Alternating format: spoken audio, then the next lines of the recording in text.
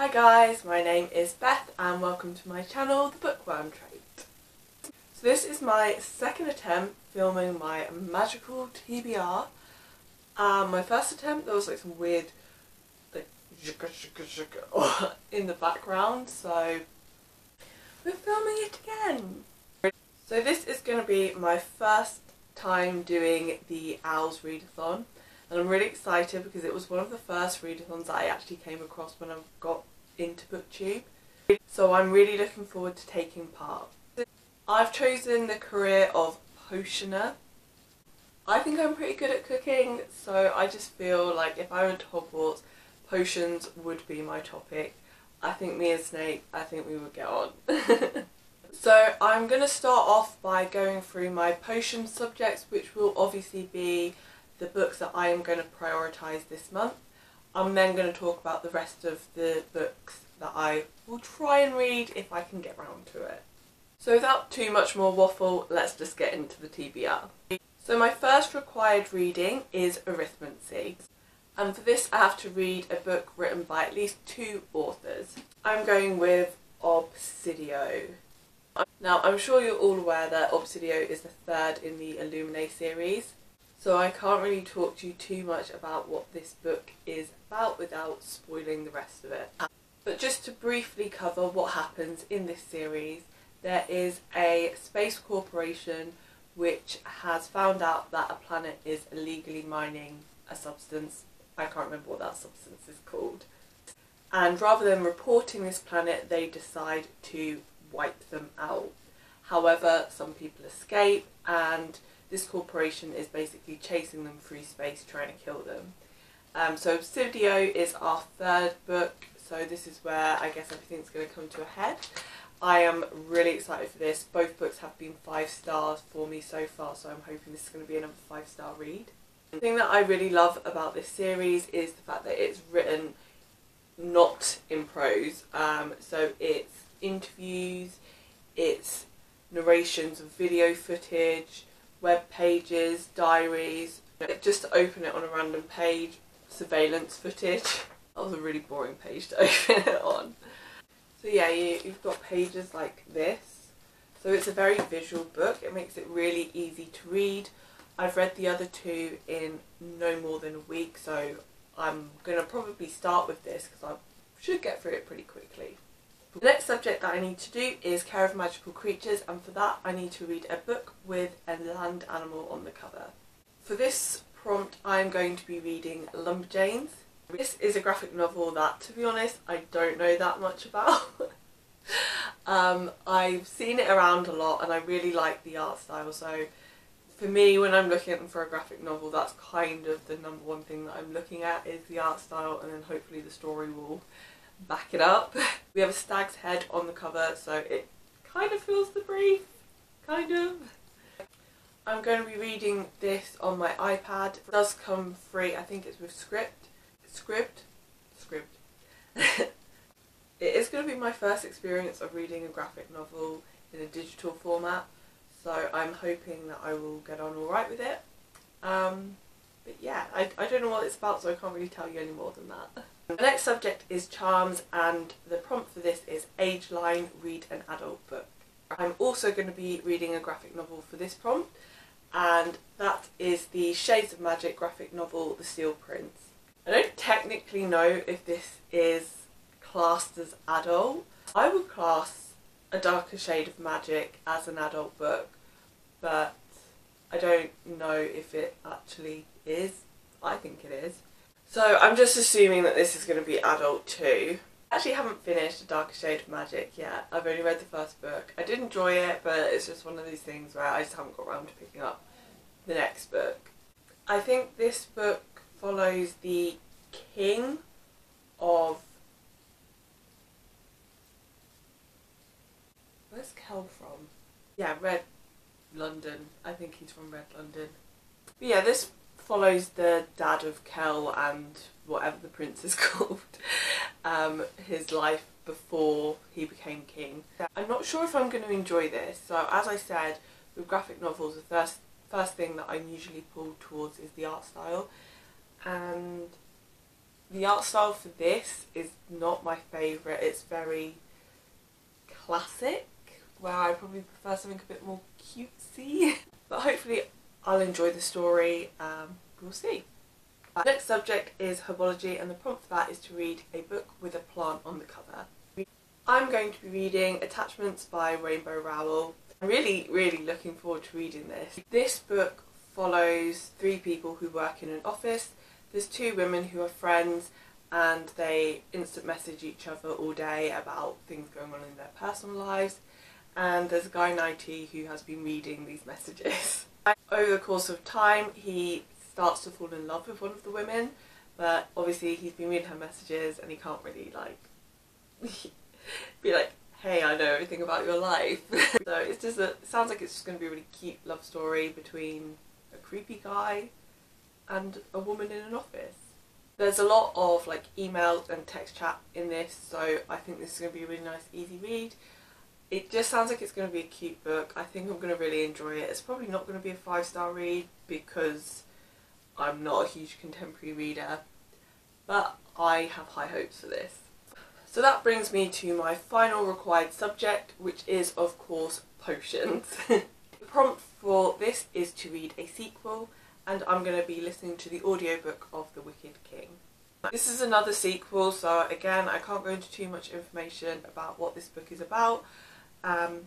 If for some reason you don't know what The Cruel Prince is about, it basically follows the story of three sisters who are stolen from the mortal world by a fairy. It transpires that the eldest sister is actually the daughter of this fairy, and he decides to bring all three girls up as his own.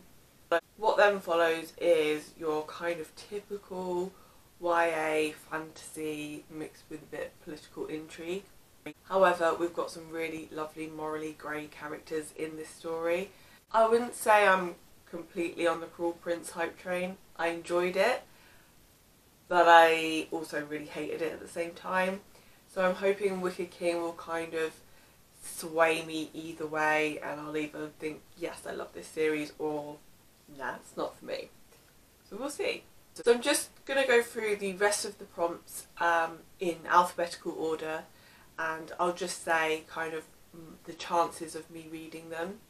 I've recently been quite liberal with my TBRs and allowing myself to mood read. So some of these I've got a couple of suggestions for. Some of these I might be hyped to read now, and actually when it comes time to do so, I'm not interested in them. So starting with Ancient Runes, the prompt for this one is a retelling, and like many people I'm going with A Curse So Dark and Lonely. This is a Beauty and the Beast retelling which follows a girl who has cerebral palsy. I believe this is a portal fantasy, but don't quote me on that. I've heard really good things about this book, but to be honest, I'm not that interested in it. I'm very picky with Beauty and the Beast retellings.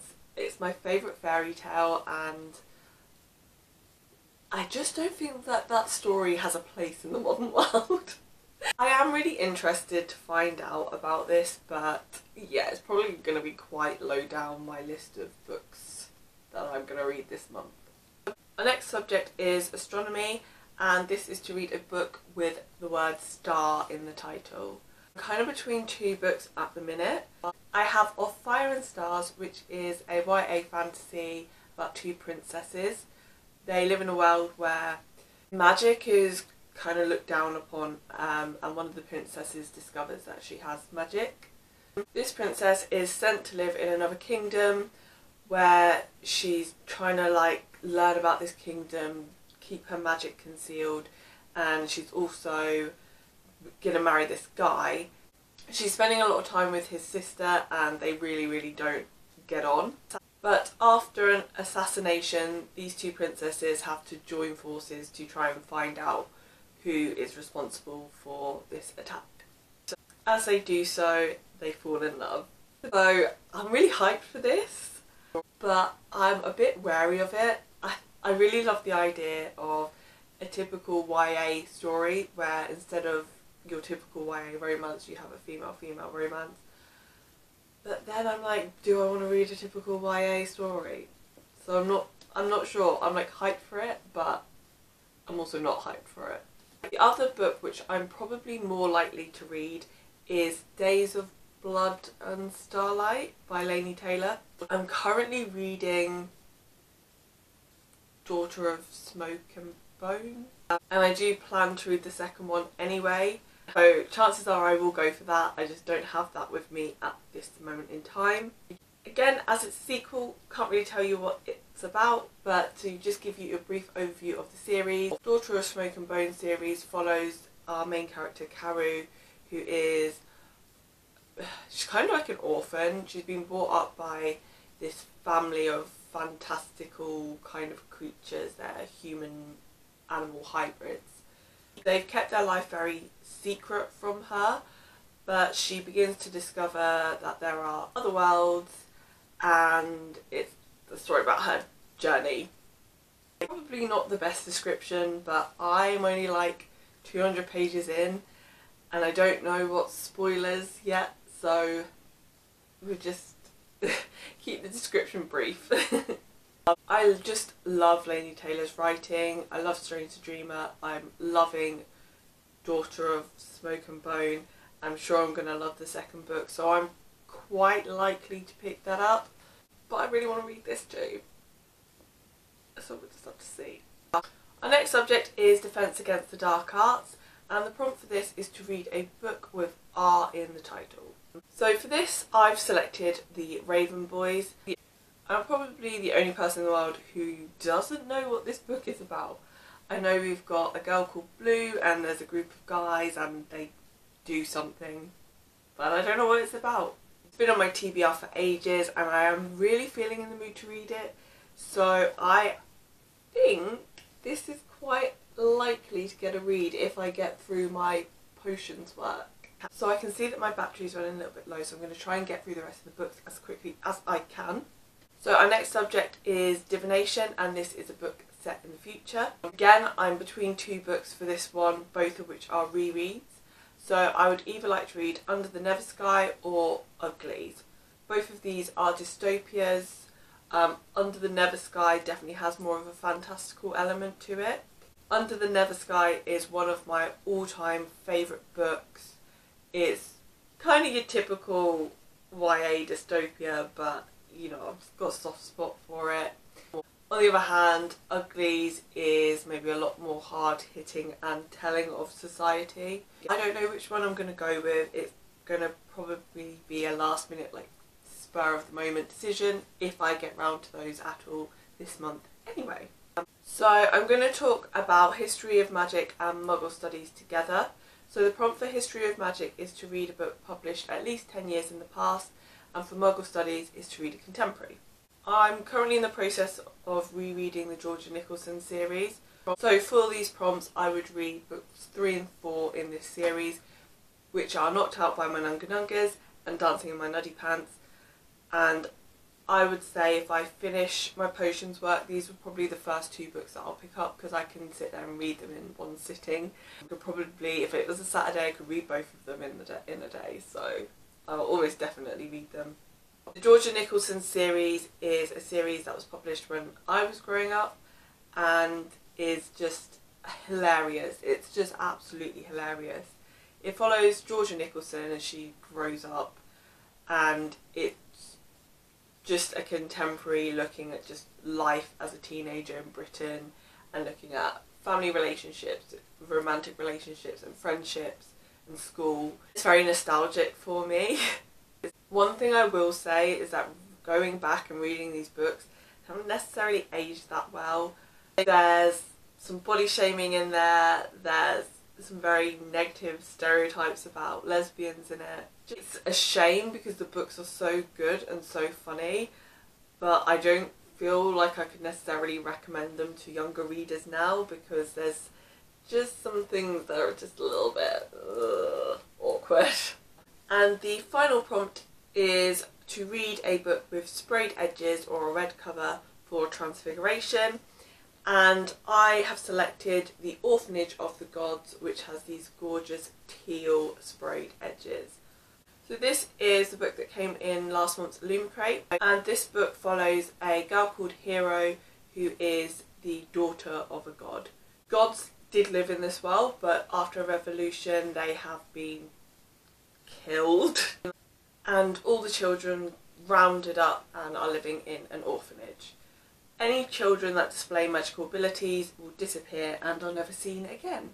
Hero is the only orphan who has ever escaped the orphanage, but in doing so her sister has been caught. So Hero is on a quest to save her sister, and I believe she meets up with some gods who have survived, who are living in the north, but they of course have their own plans for her. This book sounds so up my alley. I just find the idea of that plot so intriguing. But I'm probably not very likely to pick this book up unless I finish everything else, because I feel like this is going to be quite a dense read and is going to require a lot of concentration and could possibly put me into a slump. That being said though, it's got that really nice big spacey text that I like. So I don't know, and those edges, I love them. So although I think I will really enjoy this book, I'm probably not going to pick it up this month. So those are all the books on my Owls TBR. Let me know if you're going to read any of these, or let me know what you're going to be reading. I hope you liked this video. If you did, please give me a thumbs up, and hopefully I'll see you again in the next one. Bye!